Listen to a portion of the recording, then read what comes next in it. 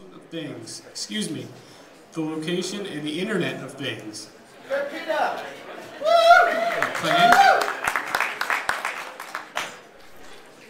Oh, are we going?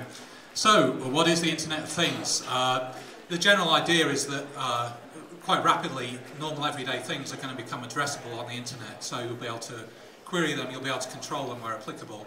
And location is going to have a huge impact on how you interact with those things. So take my coffee machine. This takes a few minutes to get started, so I really would like to be able to basically turn it on remotely, and I'd like it to tell me if the coffee bean container is empty in the evening, because when I get up in the morning I'm desperate for coffee and I don't want to have to scramble around. I'd like my iPhone alarm to talk to the coffee machine so it knows what time to turn itself on in the morning, and it can adjust to be earlier when I have a flight to catch at DIA. But I only want that to happen when I'm at home, so location is important there. When I do have that early flight, I'd like my iPhone also to talk to the airline scheduling system, and if the plane is delayed, I don't have to get up at 4 o'clock, I can get an extra hour's sleep. Did I mention I'm not a morning person? I don't like that kind of thing. So in this all this kind of interaction between objects, basically your phone is going to be a proxy for yourself. I mean, that's really going to be how you communicate with these other objects, how they communicate with you, and how your location is determined in many cases, but not all. I caught up. Your car is going to be another location-aware thing in this whole network, so it's going to be permanently connected to the internet wirelessly, it's going to have a GPS. That's going to be a huge source of real-time traffic information. We're already starting to see that on a small scale, but it will grow rapidly. As you're driving along, your car will communicate with gas stations along your route, it will be negotiating for gas prices, doing things like reverse auctions and so on. And there'll be factors in like, how much gas do you have left, that kind of thing. Another really interesting location-aware device is a smart key.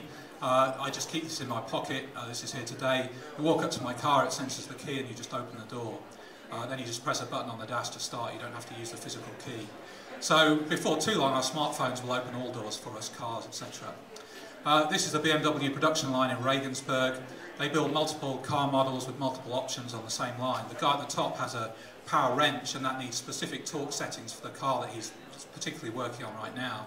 They used to have to scan barcodes in order to download those settings. That took 6 seconds per car, and it was kind of error prone. Now they have a high precision location system from Ubisense, and as they get close to the car, it automatically downloads the settings into that tool. So a great example of location driving tools.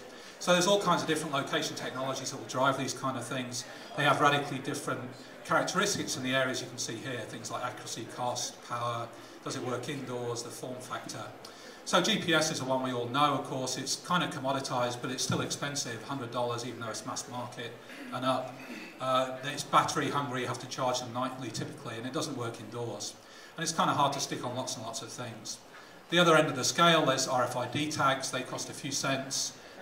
You can stick them on all kinds of objects, and you know sort of when they go past a scanner, so you might know it's in this building or it's in this container, but typically you can't get an accurate location across a broad area unless you have loads and loads of readers. Wi-Fi is applicable in various contexts. Skyhook can give you locations within half a block in urban areas. Indoors you have systems like Ekahau that give you approximate location to within, say, tens of feet. And then I know if I'm at home just if I'm connected to my home Wi-Fi network.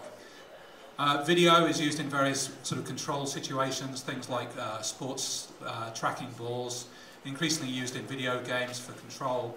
And then Microsoft is doing interesting things with video recognition and augmented reality tied into photosynth, so some cool things happening there. Cars we're increasingly seeing with radar-based cruise control systems, so they're calculating relative location in real time, controlling acceleration and braking.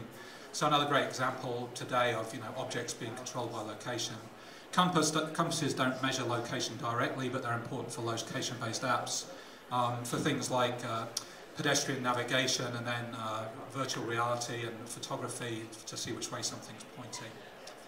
And then ultra-wideband. This is what we do at Ubisense, and it does accurate indoor location tracking at an accuracy of about 6 to 12 inches using local sensors. And we're seeing a lot of interesting applications developing in that. It's really quite a new market. So there's a whole host of these different location tracking applications. Which one should you use? Well, they all have different strengths and weaknesses, of course. And we're increasingly seeing lots of applications which use multiple technologies at the same time. But basically, this whole space is really very exciting. You know, there's all kinds of developments going on in location tracking, all these things I talked about.